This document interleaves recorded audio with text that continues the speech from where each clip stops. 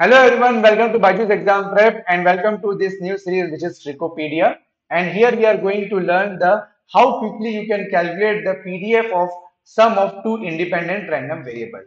So the concept behind that is the center limit theorem. If according to the center limit theorem, if you have the two independent random variables and if you add them together, then the resultant random variable will have the probability density function which is equal to the convolution of individual density function. So if you want to calculate the PDF of Z, then you just need to calculate the convolution of PDF of X and PDF of Y. So to understand this particular theorem, let's have one example. So this is the two random variable X and Y which is added together to get the new random variable which is Z.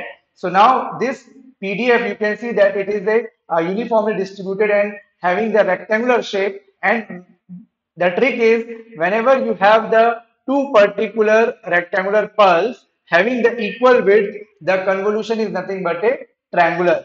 And what is that triangular signal? So this triangular signal will be having this shape.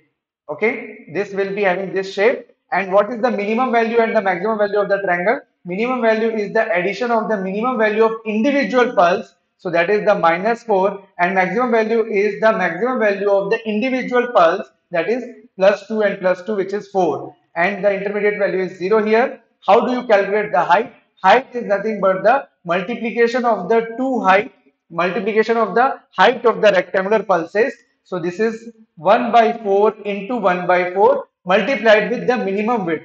So what is the minimum width? Because these two pulses are having the equal width, the minimum width will be 4 only. So the height will be 1 by 4. This is nothing but the PDF of Z. Now you want to calculate the probability for Z greater than 0. That means you want to calculate this area, because the area under the PDF is nothing but the probability. So the area under this is 1 by 2, base is 4, height is 1 by 4. So the result is 1 by 2. Obviously, because it is symmetrical about the y-axis, the total area is 1. So half of the area will be 1 by 2. Now let's look at into the another example. Now we are having the two pulses which are having the unequal width. So the concept is same. When even if you have the unequal width, like it is having from -1 to 1, and the another pulse is having from -2 to 1. So still you have to use the same concept, that is you have to just convolve these two signals. So this is fx of x and this is fy of y. You have to convolve these two PDF, and because the height is 1 by 2 and 1 by 3. Now the shape, because the width is unequal, the shape would be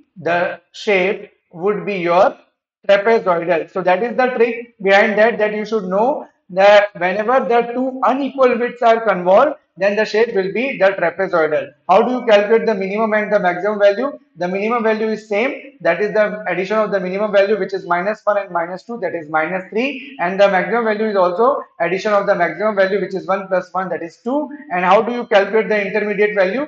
Take the minimum value of first and maximum value of second, and also the vice versa. So if you will take the minimum value of second and maximum value of first and vice versa, you will get -1 and 0. How do you calculate the height? The height is nothing but the multiplication of the two heights, that is 1 by 2 and 1 by 3, and the minimum width. So this time the minimum width is 2, so height you will get is 1 by 3. So this is now the PDF of Z. Now you want to calculate the probability that Z less than equal to -1. So now this region you want to calculate, because the area under the PDF is the probability. So you will calculate the area under this, which is 1 by 2 base into height. So the result is 1 by 3. So in this way, you will calculate the probability in the particular region by the concept of central limit theorem and by the trick of the how to convolve the two symmetrical and unsymmetrical rectangular pulse. Thank you for watching this particular video. Let's meet with the another trick in the next session. Thank you.